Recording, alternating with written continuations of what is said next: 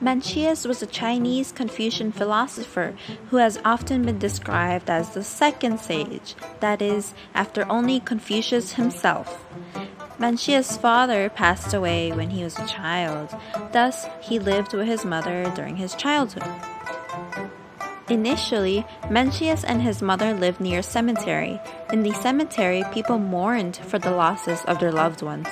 The little Mencius observed these scenes every single day. Consequently, Mencius started to build small graves with soils and stones. Then, he imitated the actions and expressions of people who entered the cemetery to visit the loved ones for fun. When Mencius' mother noticed his behavior, she was shocked. She realized that this environment had brought a bad impact to her son. Thus, she decided to move to a new place with her son.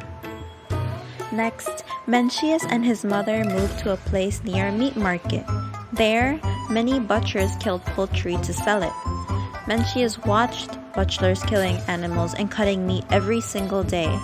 Gradually, Mencius became obsessed with creating small animals with soils and stones.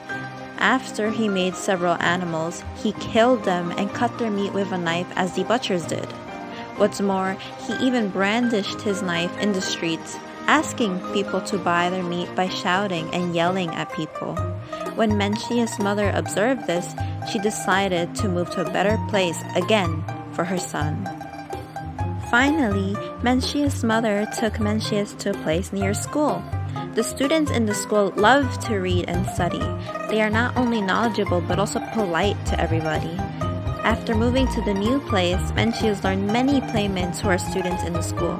Mencius saw these students' etiquette when they greeted people every day. He was also attracted by the students' voices when they were reading books.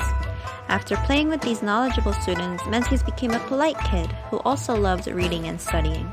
He was even thirsty for going to the school and studying there. When Mencius' mother noticed Mencius' new behavior, she was very happy with it because her son finally learned some good behaviors in his new environment. Later, as it is known to all, Mencius became a famous philosopher under his mother's efforts.